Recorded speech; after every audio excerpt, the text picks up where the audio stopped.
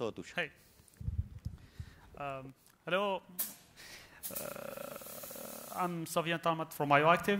So I'll be saying it again in Spanish, just to practice some Spanish a little bit. So it will be a simple agenda. I'll be having one slide in Spanish, as agreed. And then the rest of the slide will be in English, and we close with a Spanish one. So just be nice with my Spanish. Okay, so should be like this. Mi nombre es Sofiane Talmat y trabajo para IOActive. Yo estoy muy contento de estar en Ekoparty. Gracias. So, I just learned those two yesterday, so that's a good thing. This is the hardest part in the talk. So just okay. So why talking about system updates? Actually, this was supposed to be a long talk. It's now in a turbo talk, so I will not go too much into details and examples, but we will see some of them. We'll talk about real-life scenarios. System updates is an interesting point to look at within any pen test or something like that, because why? Generally, those processes are running in high privileges context.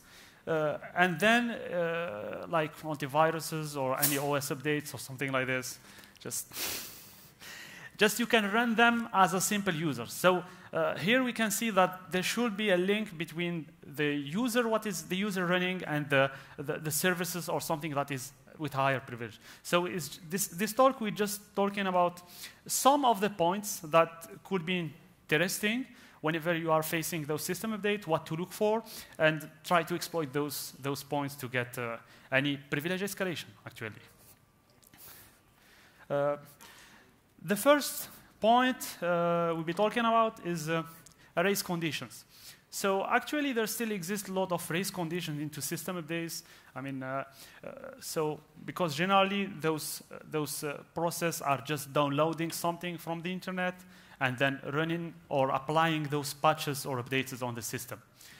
So between the time where this update is downloaded and then executed or applied, there's a time frame. So if the process is not really well secured, we can just try to attack this point and alter or change any files or something like this to get any privilege escalation. One of the CVs is the Lenovo one, where there was, I think a lot of people heard about it.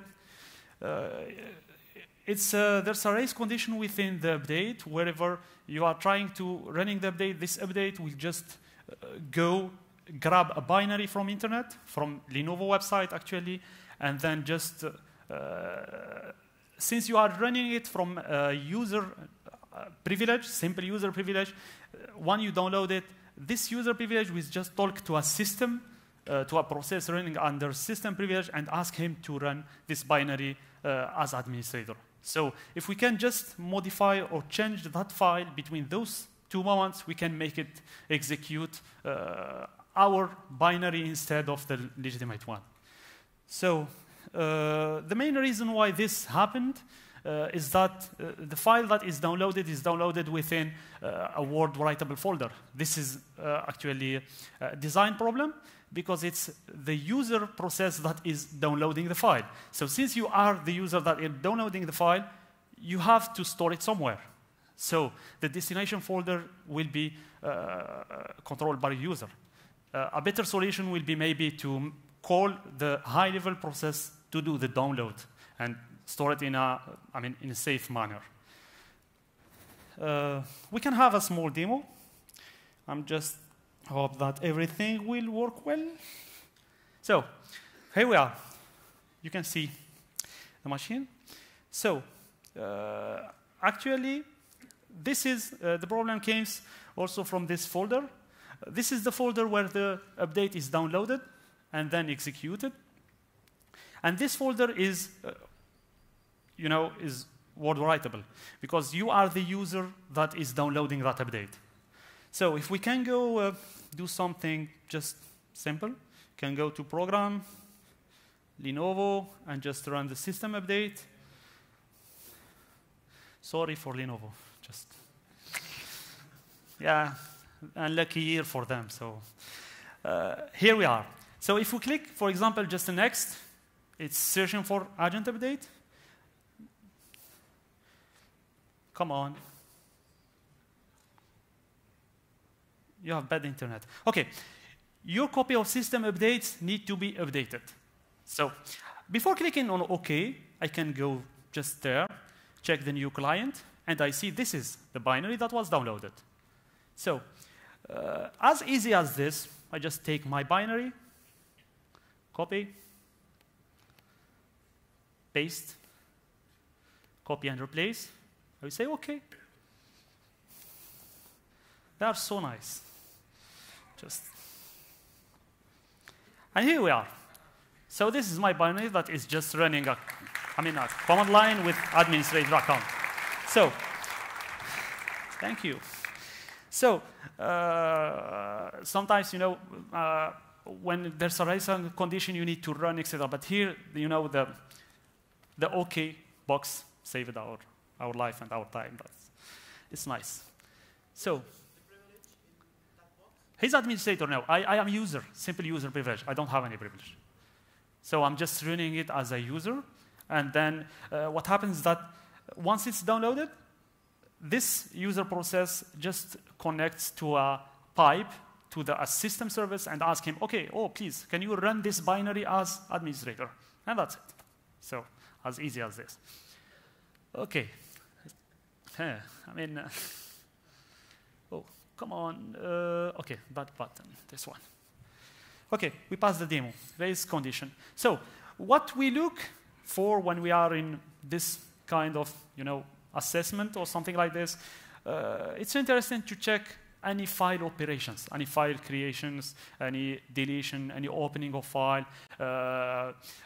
any downloaded file or something like this to see if we can, first to see if those files are interesting for us, if they contain any sensitive information or something like this that we can exploit, and then try to work out and see if we can alter those files between two time slots that can help us to take advantage from this. This is the main concept of a race condition. So, unsecure inter-process communication. So, what someone can think, the first thing is that in order to run an update from a simple user and make it execute some things as administrator or system privilege or something like that, there should be a way of communication between those. And sometimes if this communication between the process is not really secured, we can take advantage about it. So from it. So same example from the Lenovo, we had like different vulnerabilities that were listed. One of them is unsecure communication between the processes. Is that when you run the update, you remember the point where it says OK when I click the OK. So that's the point when I click the OK. What happens is that my main process will just connect to an IMET pipe and ask him, OK, now run this binary as administrator. So the nice thing is that in that version, in order to validate the caller, the service that is listening in an IMET pipe, what does he do? Is just check in for a hard-coded key. There's something like called secret code. This secret code is passed as an argument. It's passed an argument between the client to the IMET pipe. So what the client do, we can see that a demo. Actually, it will not work this time. It didn't work for me because they crashed my machine when they changed this. So, however, we can see the code. So this is a first proof of concept. This is actually the first proof of concept that was written. It was written by a colleague, Michael Milvik. He's a principal consultant at IOActive. So when the bug was found, he wrote a nice proof of concept. So if you look, this is just a simple PowerShell command that accept the commands that to be run, the arguments, the folder, etc. System is to say, run it as system or as administrator. So the command line is /execute, my command. The arguments are my arguments, so I can execute any command with any arguments. The folder is where the execution is done. And then there is something that I pass here. It's called security code. So if I send this bunch of this big line to this named pipe that is down, this one is called pipe server. This is a service of Lenovo listening to this named pipe. So if I send him this big command and telling him, okay, execute /cmd create a user or something like this, and then /security code equal this one. So this service will trust me and say, oh, this is legit because he sent me the security code that is not so secure, actually. So that's the problem. So it's just a simple PowerShell command that connect to the named pipe and tell him, okay, execute that command, and this is the secret key. So I am legitimate. So by this, it's easy to just run something as system. So it's not only named pipes. You can check IPC. You can check some mileslops, or sometimes there's some socket. You know, TCP IP socket is listening to a port, just waiting for someone to ask him to do something. The thing is that if the validation process is not really strong and doing well, so you can bypass this and fool the service. So he will trust you as a legitimate binary. Okay, use of relative path. This is interesting too. I used to try this generally in many assessment pen tests and something, and it works actually sometimes. Okay, can you hear me? Okay. What happens is that generally when you are just in a lockdown environment or just having user privileges or something like this, you have not access to the folder of the application under program files or something like this. So you cannot write, you cannot alter files there, you cannot change files, you cannot, so they will stay as they are. What you can do, simple thing that this is one of the first that I do, is just copy that folder into a desktop. And from there I can change, alter the binaries, alter the configuration files, or do whatever I want. The interesting thing is that sometimes those execution just load the DLLs or just load the configuration file from a relative path. Means they will load the ones that you changed, and not the original one that are under program files or something like this. So that's one of a common problem that you can find, and you can use it, for example, to hijack some DLLs. Just load your own DLL instead of the application one or something like this. What to look for? Generally is looking, my French is going out. Okay, generally we look for file dependencies. Which file is depending on which file is loading which file, where are we loading those configuration files.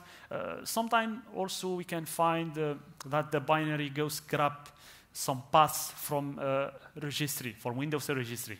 And from there, sometimes they are not well protected from, so you can, as a simple user, just alter something or low privilege or something like this and change that and fool the system to do something else that what it was meant to do. Digital signature. So one of the reasons why the first example of race condition worked is that there's a weak digital signatures validation. So the thing is that the uts.exe that is downloaded is checked if it's digitally signed by Lenovo. But the check is weak. What they do is that they just check the subject of the certificate. If it's Lenovo, blah, blah, blah, blah, blah. So that's it. So what you can do is just, create your self-certificate, self-sign the binary, just get the nice subject inside and say, okay, I'm legit. And that works. Actually, that worked.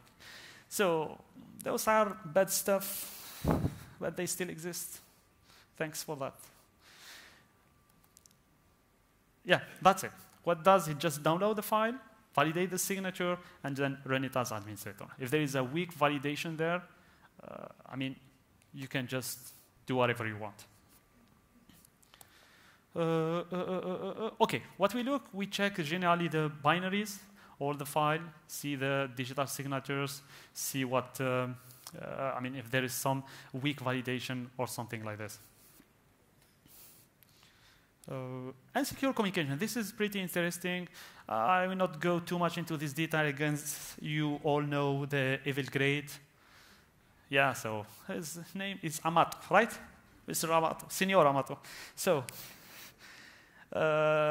this is a usual attack, you know, just playing with network, man in the middle, fooling the process and something like this, where there are many examples. You can just go check evil grade and see.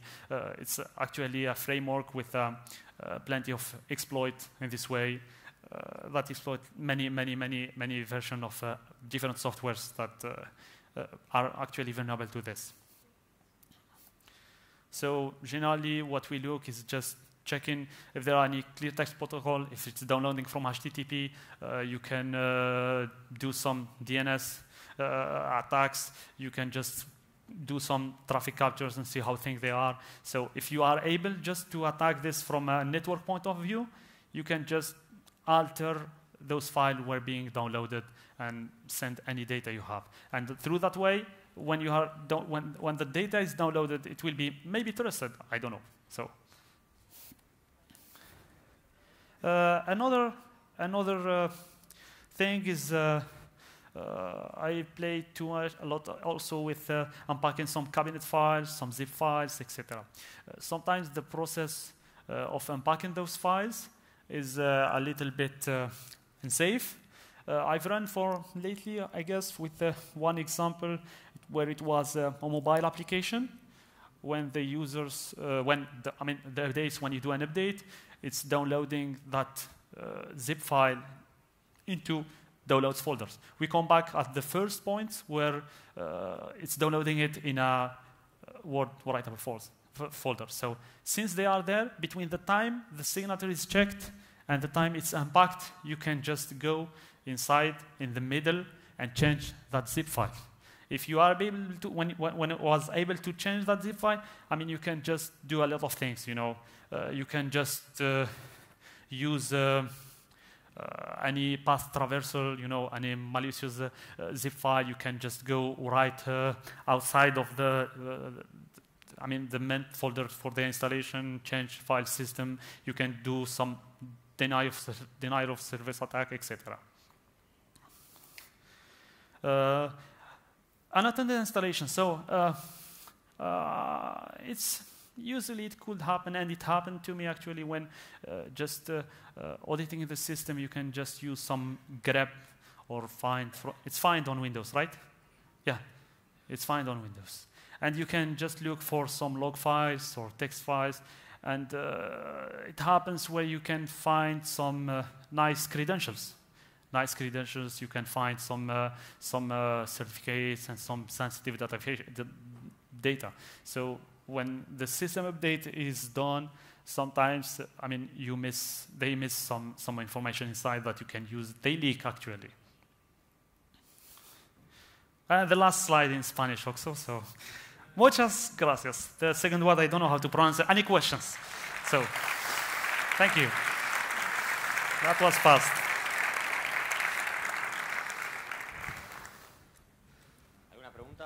No questions, please.